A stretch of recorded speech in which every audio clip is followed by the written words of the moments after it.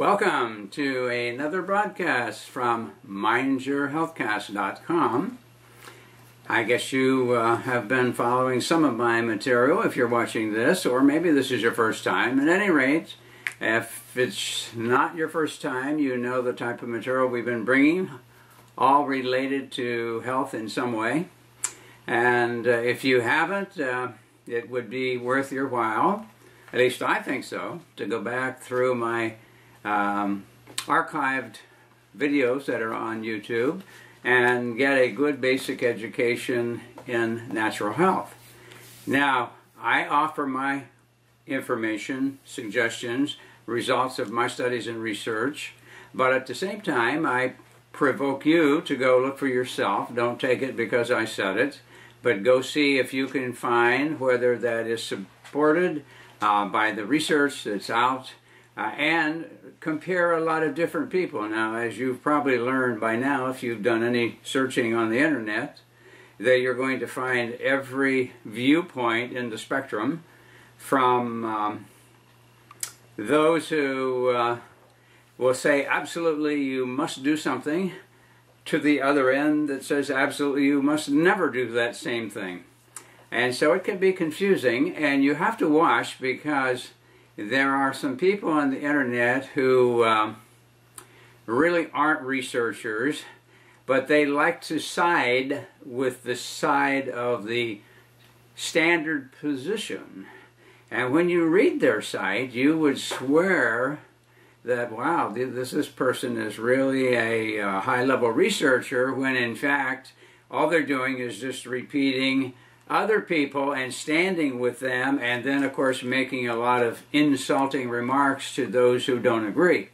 I think that's kind of a giveaway. You don't have to insult other people who disagree. You present your information and the reasons why you are thinking that direction, and allow other people to do the same. And it doesn't mean they're stupid or ignorant or so biased they can't see, just because they may disagree with the standard position, whatever that may be. Now, to those of you who have been around a long time, I'm sure you by now realize that the standard position changes all the time as time goes on, and we learn more. So what we would like to say is that this is information and understanding in transition, which means as we learn more, we are forced to, if we're open and honest, we're forced to change our position. Unless you are a part of some religion which is unbendable, and in this particular case, I'm talking about the religion of science, scientism, or the scientific religion, are those people who claim under color of science to be giving you absolute facts, when in fact what they're really giving you is their opinions, and they have decided what's real and what isn't real, and therefore what they decide isn't real is automatically excluded from any of their studies, and hence I have great questions as to their true scientific opinions, because of the fact that they've already decided in advance what cannot be true. And if that's the case, then to me that's not objective science. Anyhow, I've chosen for our subject today epigenetics, DNA, and life. The term DNA has been thrown about so much that there's hardly anybody, I suppose, that hasn't heard of it if they've been reading, listening, talking to anybody at all, or watching any of the news or the media. Frequently DNA is thrown up, and of course the alternative term genes is thrown up, and so after a while we've gotten quite used to having some blip come on. Well, scientists have isolated a gene related to obesity, and scientists have found the gene related to depression, and we came to accept that DNA is an absolute final authority on how we develop and how we behave and what type of problems we encounter in our life. There's almost the religion of DNA. The reason I'm bringing this up is my real subject, of course, is epigenetics. Epi meaning around or above, genetics. Now, if you remember the history, well, maybe part of it got left out for you. Way back in the late 1700s, I would say it had become an accepted fact that each generation or offspring bring in with them certain characteristics and likenesses of their parents and their grandparents and so forth. And so they knew that that you inherited, they just weren't sure how and what was going on. Now, around the turn of that century into the 1800s, about 1801, there was a researcher out of France by the name of Jean-Baptiste Lamarck. And Lamarck came up with the idea, well, yeah, we do inherit certain factors. However, our body has the capability of adapting to the new environment, and out of that adaptation, it alters our pool of information in such a way that the next generation has benefit. So if we are forced to have to adapt to eating something different, and we do make an adaptation, it somehow changes our gene. Now, in some cases they were talking about genes, because they didn't know what they were talking about, because they didn't know what for sure it was. They just knew that there was something that kind of carried some information that passed on. And so he said that, that we are constantly changing, which had become evident for anyone who observed the history of man, that man changed over time. He said that it was because we adapted to what was in our environment, and out of that adaptation, we in some way changed our code so that the next generations then, as I say, would benefit from it. Now, there was no question that we changed at that point, and a lot of people didn't like that idea because they were beginning to think more and more that everything is fixed, that we don't really have a lot of choices. And so along came Charles Darwin. And now that was around 1859 that he published his material called The Theory of Evolution, in which he said, in other words, the word evolution, I know some religious people get quite upset about evolution. To evolve means to change. Now, within that theory of change, you have Lamarck who's saying we have the capability of adapting to our environment and then passing it on. But a lot of the people in the scientific field at that point, where they were just beginning to learn some things, and they didn't like that so well. And so what they ended up, they grabbed on to Darwin's idea that it's true that we change, but the way we change is because the replication of whatever that information is, whatever that gene is that carries a piece of information, can in some cases encounter a random error, and that error actually makes us, if we're lucky, more adaptable to changing conditions. Those that don't make the change die off, and those who do make the change, then they keep passing it on, and it becomes a new trait for new generations. So he said it was absolutely random. We had no choice in the matter. It just happened, and if we were lucky and it was a good mutation, then things were great. If it wasn't, then we would expire, and that whole line would die out because it was not adapted to what was going on. So there was this big fight back and forth. Well, ultimately, the scientific community liked Darwin's idea better than Lamarck, and so the name of Lamarck and his ideas kind of fell into oblivion. And so in most cases, I don't think it's even taught. I remember when I was growing up, they never talked about Lamarck in any of the programs I had in biology or science of any sort.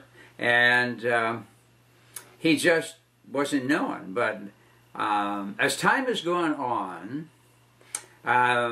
we first of all began to get enough information together to decipher what it was that was really carrying that information.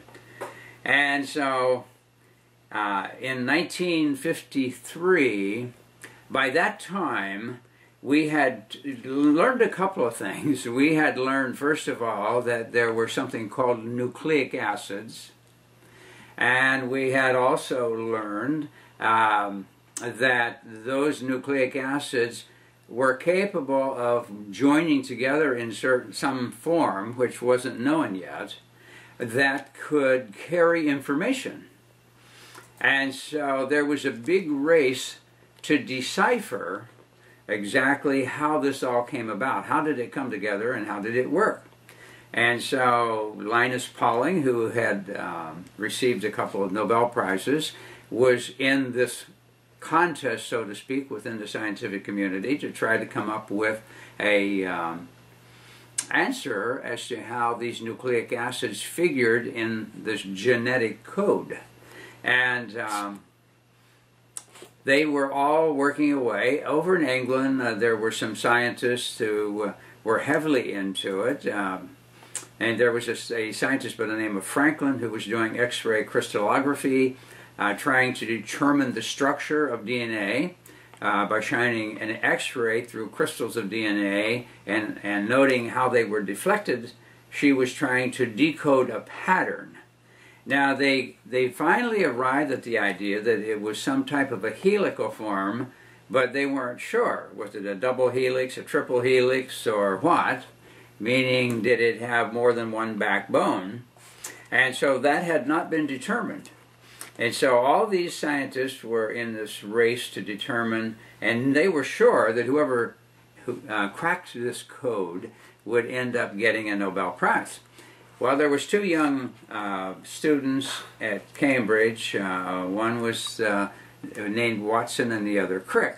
Now, Watson was from the U.S. over in Great Britain studying, and Crick was from Great Britain. And the two of them became friends, and they got very involved in trying to decipher this code. Well, anyhow, bottom line is, without going into all the details, Linus Pauling came up with a theory and published it because of his stature at that time of being such a recognized scientist.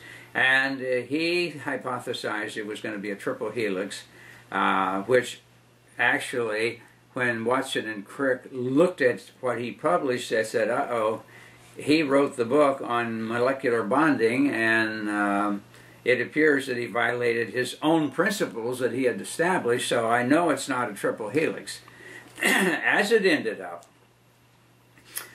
Pauling was a bit embarrassed over the fact that that wasn't the code and that he had violated his own principles of bonding. At any rate, they kept playing with it. They made cardboard models of the nucleic acids and their linkage capability based on the electrical charges and so forth. And so they played with it on a table, kind of like a jigsaw puzzle.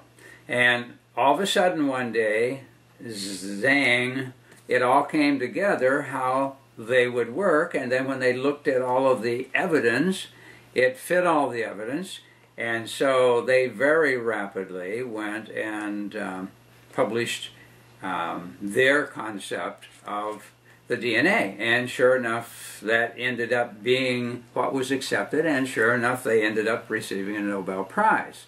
And so that was published in 1953. So once that happened, all the scientists jumped in and said, wow, we've got it now, we know what it's all about.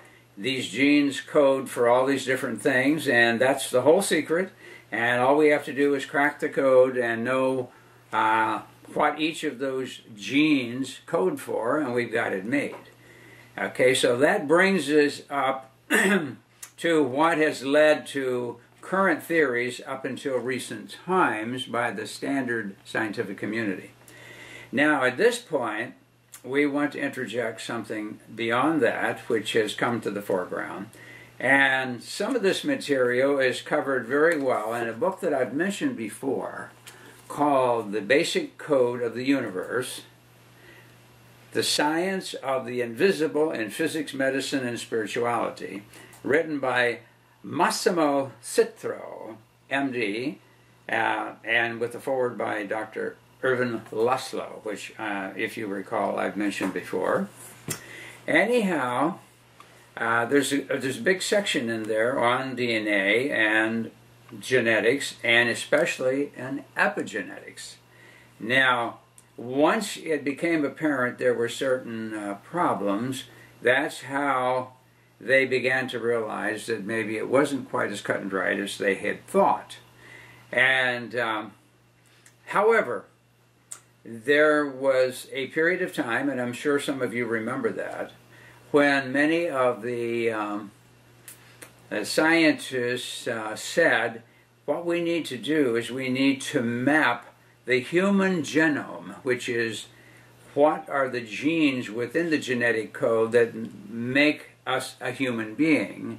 And once we map that, then we're going to be able to know how to intervene to make corrections in genetics or genetic therapy.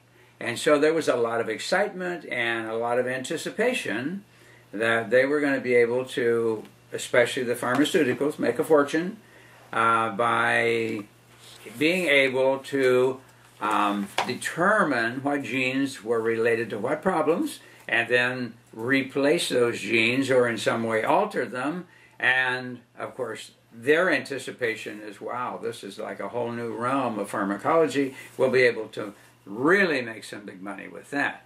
And so even the first tests to determine pieces of the genetic code, in other words, how to check for certain genes on certain sections of the code without going into any of the technical details. And so they started this big project called the Human Genome Project. And the reason they did that is because they wanted to have a market, really. That was the bottom line, is that they wanted to have a market for new drugs that would somehow alter the genetic code and make change. And so they started doing actually experiments in ways to alter it. Sometimes they would connect a piece of genetic information to a virus and inject it into a cell and hope that the virus would carry the piece of genetic information into the gene. And they tried bacterial forms, a lot of different things they were working with at that point. However, they didn't really know how many genes were in the code. So the whole code, they were figuring, the Genome Project, they had an estimation about how many genes they probably were going to find. Now, they originally said, well, we know there's about at least 100,000 proteins in the body, so if we have a gene to code for each of those factors, then we're going to have at least 100,000 genes to code for 100,000 proteins. We surmise that there's regulator genes, and so that might take up to another 25,000. So they were estimating, well, when we get done, we're going to have at least 125,000 genes in the human genome. And so hopes and expectations were big, and a lot of research went on, and there was a lot of talk, a lot of news blips, a lot of articles, how great it's going to be. We're coming down toward the end. We're going to have it all mapped, and we're going to be able to do all these great new things. And of course, the public was enamored because they're saying, wow, now we're going to be able to get to the core of this, so that even when we inherit a problem, they'll be able to correct it. So everything sounded like utopia. Finally, after many, many years, they ended up mapping the human genome. Okay, so now all of a sudden, as they sat down and looked at it, there was a droop in their demeanor, because instead of 125,000 genes or more, at least according to a government website on DNA and the Genome Project, they're saying they ended up with 20,500. Now, if that's the case, there wasn't even enough to code for regulator, let alone the 100,000 proteins. So all of a sudden, there's a big hole in the gene for this, gene for that idea. So if you've paid attention over recent years, you've probably noticed that bit by bit, it's quieted down. Now, they published this back in 2003. So here it is, 2013, heading toward 2014, and you don't hear so much about all the great things they're going to be doing with the genes. Now, there's a few people who still talk about it a little, but you don't see the big enthusiasm, because what they realized is they really didn't understand how the whole thing works. In fact, if there's only 20,500, how in the world can that small number of genes code for 100,000 proteins if there's a gene for this and a gene for that? So right away there's a big hole in the theory. And so they've been kind of quiet about it, but then some researchers came up with an idea which is quite interesting because it's not a new idea. And it goes back a piece, in fact, to the 1800s, and that was when Dr. Hahnemann, Dr. Friedrich Samuel Hahnemann, actually it was Christian Friedrich Samuel Hahnemann, who was the originator of the field or theory, which is actually more than theory, it works, of homeopathic medicine. He developed all those concepts. Well, after he developed that, now see, back then, of course, it was still up in the air that they were wrestling with Lamarckism versus Darwinism. Everybody realized that something passed on. Okay, so anyhow, he developed homeopathic medicine as a way of helping people get well, and they did. People that had been being treated by purging and bleeding and large doses of mummy and purges and emetics, in other words, making you vomit or have severe diarrhea, or bleeding out some blood, or trepanning, where they drill a hole through the skull to let out the vapors so that you get rid of a headache. I mean, these were a lot of the practices that were going on in medicine. And he didn't like what he saw was happening. Dr. Hahnemann didn't. So being fluent in 3, 4, or 5 languages, and besides German, which of course he was, he started, after he became a medical doctor, he didn't want anything to do with the way they were practicing it or treating people, so he started earning his living translating medical books from one language to another. And without going into all the details and so forth, he developed a system of medicine referred to as homeopathic medicine, whereby he actually helped people get well. So everything looked rosy for him at that point, until at some point some of the patients after a few years came back and they were starting to develop the same problem that they had had before. And he said, well, gee, something isn't right, because if they were cured, then they should not have the problem come back. And it perplexed him to the point that at a certain time he said, I've got to look into this deeper. I can't treat any more people until I find out what's going on. So he decided to stop treating for a period of, I think it was at least 6 months, maybe longer. And he sat down and analyzed every patient's case that he had ever treated. In other words, he kept very meticulous files, because the only way they didn't do laboratory tests, they didn't do diagnostic imaging, they didn't do all these kind of things. So he worked from symptoms. The symptom gave him a picture of what was going on in the person, and that picture then led him to the right remedy to take, which would help the body to correct it. And it worked very well, except now they're coming back, and he said that couldn't be if we've cured them. And so as he looked into it deeper, he found that there were some deeper patterns that began to emerge. And those deeper patterns, he began to realize, had to do with something that they had brought in with them into their life. Now, remember again, there was some knowledge about there must be some kind of genes or something to carry information, but nobody really knew for sure what it was. As I say, Lamarck had an idea, Darwin, but it's still, there was a lot not known, and it wasn't until the 1950s that they got down to a specific DNA code. Well, at any rate, he recognized that these patterns ran consistent with different people. And he isolated 3 basic patterns, which he called miasms.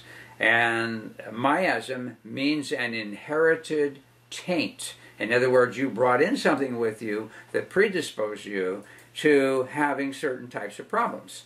And so these 3 that he developed, these 3 miasms, in my mind, was the forerunner of the whole idea of epigenetics. Because as we talk a little bit about it, and we're not going to have a lot of time to talk about it because there's always too much to talk about. But at any rate, he then felt that as you cleaned out some of the basic acquired things, it took you back at some point to these inherited things. And those inherited things, those miasms, then had to have certain remedies that would then neutralize or correct or wipe out those miasmic or inherited things. Now, the nice thing about it is if you cleaned out men and women before they had children, you then wiped out that tendency to be passed on to them. And so as time went on, they were starting to develop some people that were actually making the status of health of the humankind better by eradicating those miasms. Well, anyhow, he was poo-pooed by a lot of the regular medical establishment who thought you needed to take these large doses of chemicals and you needed to do a lot of cutting and drilling holes and bleeding and all this to relieve people of their misery. Now, they didn't, I don't believe, think it was really curing, but they felt it gave them relief so that they felt a little better. Although I don't know about drilling a hole in the skull, if that would leave you with any permanent improvements at all, and might be very serious in my mind. Anyhow, I think he laid the groundwork for what later became known as epigenetics. There's a section here, and I was just going to read you from the book by Dr. Citro, and this is an extremely good book. If you want to understand really about true medicine and how it works, and from some very powerful pioneers in research. These are all MDs from Italy and some from France, and they have put all this material together in this book called The Basic Code of the Universe. Very good book to read. Some of it you may have to wrestle with if you're not familiar with some of the energetic concepts, but they do have a section on epigenetics, which is why I'm mentioning them. But here's where it all got to. The Human Genome Project argues that genes absolutely control all the processes of heredity and life. How can they if human genes number only 30,000? Now, he's giving them 30,000, but according to the U.S. government, it's only 20,500. Almost as many as those in a mustard plant, and twice as many genes as that of a fly or a worm. If we consider life only from the genetic point of view, a human could easily be mistaken for a mouse whose genes are 99% similar. We would then need to accept the theory of alternative splicing, according to which a single gene can encode thousands of different proteins, thus contradicting the theory of Francis Crick, who co-discovered DNA. It is not believable, however, that the effect of a gene can be predicted only on the basis of its molecular sequence. In recent years, the role of DNA has been dimensionalized along with the dominance of the gene. All of molecular biology is faltering. And then he says, according to Barry Commoner, the director of the Critical Genetic Project of Queens College in New York, it is not the DNA molecule alone that duplicates, but the entire living cell in its complexity. So here again is something, the system itself as a whole, that could direct the operation. So then enter epigenetics. Ever since James Watson and Crick discovered the structure of DNA, genetic stability has been attributed to the double helix, with self-replication and mutations regarded as random errors, getting back to Darwin. In other words, the genes have been considered as the stable units of the transmission of hereditary characteristics. Remember, however, some people think that they are not the only ones responsible for life. And so then he goes on to just talk about what they've discovered. He gives a lot of good information about the whole dogma. And so it's an extremely good book to read. A lot of references to other research and so forth. So I think you will find it extremely helpful. But the bottom line is, in a nutshell, epigenetics is the idea that we inherit from our ancestral background certain informational imprints that determine how the genes express. And so what they found is that something triggers one gene, which in turn triggers 2 or 3 other genes, which in turn triggers 2 or 3 other genes, which actually carry out the command. But what does all that? See, they're running into a big problem. And so that's where epigenetics. So we've inherited something that affects our behavior and our health, our physical health, that can affect the way these codes are utilized in our body, turning off certain ones and expressing certain ones. And there's a whole mechanism involved in this, and it's quite exciting, because what they're saying in my mind is exactly the same as Hahnemann was saying back in the 1800s. We inherit these taints or disturbances from our ancestry, which determine how our particular body uses the genetic code that we have received on top of it. So we're talking about a double whammy, and so now the whole idea of, well, we're going to do this and correct that gene and therefore we'll correct your health, doesn't hold much water. And I think that we're not going to find the so-called expensive genetic therapies, both to do the tests and to take the therapies. I know the pharmaceutical industry was thinking they were going to make a killing off of this, but as of now, there's a lot of big questions. Now, I met the author of one of the books on epigenetics. It's called The Genie in Your Genes, and it's written by Dawson Church, PhD. I met him before at actually one of the conferences of anti-aging. And he says, and epigenetic medicine and the new biology of intention. Now, what you're going to find is that not only can the epigenetics be altered by you, but you're altering them, then can pass them on to your progeny when you have children, if you do so. So, very good book. There is a second edition of it, and that's the one you would want to get, and it should be on our list as far as I know. There is another pretty new one out called The Ultimate Mystery of Inheritance, Epigenetics, by Richard C. Francis. But there's a lot more. But these are just 2 that I think are pretty good. Church has done a good job, and he introduces some different ways of altering or affecting genes.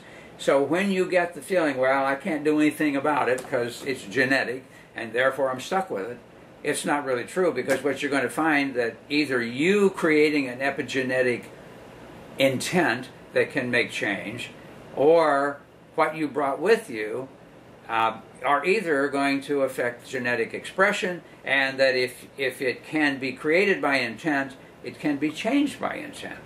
So what I'm saying is we have the capability of making big change in ourselves. Now, there's another book out called The Biology of Belief by, his name just went out of my head just like that, Bruce Lipton, and he gets into some information too about how the whole function is affected by environment, meaning what you eat, and there's a lot of information now coming out about how the genetics and the expression of genetics is affected by diet as well as our mental states. So what it does is it puts it back in our lap and saying it's our body, our health, our emotions, and we're responsible for them, but we can change it. I don't care what we brought in, we have the capability of making tremendous change. So once we understand the freedom that we have to be healthy, we understand how important it is when we were talking about mind-body medicine earlier, and how for 3,000 years it's been known, and there's been writings about the mind-body relationship. So I think you'll find the whole subject fascinating, and of course within this short time we hardly had time to give it great detailed attention, but on the other hand we don't want to make it too detailed that it scares you off. But if you get these 3 books alone, The Basic Code of the Universe by Citro, Epigenetics by Francis, and The Genie and the Genes by Church, you're going to get a pretty good education and a pretty decent understanding of the whole subject. Anyhow, it was nice to be with you. I see, according to the ticker on the wall, that it's time to fold it up for another week. So I hope I have given you some provocative information and some helpful information. And of course, I leave it in your lap. You can hang on to the Darwin concepts if you want, or you can look at, interestingly, how things are changed. Now, see, I've gone through all those transitions. I was around before Watson and Crick's material. I was taught all of what was the science of the day.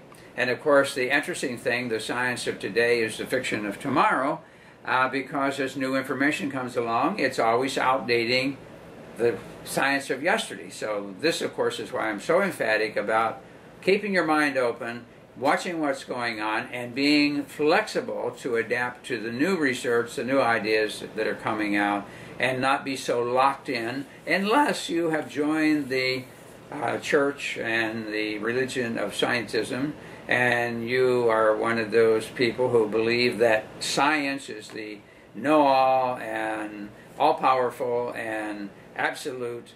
Then, of course, I guess you have to go that direction, and there's some that do that, and that's fine if that's your choice. At any rate, those who want to be liberated and be open to new ideas, I think this is a good jumping off point to give you a little bit of freedom and relief to think, boy, I'm not stuck with all this stuff. I have some choices and options. Well, okay, we've used up our time. Don't forget to go to our website, mindyourhealthcast.com.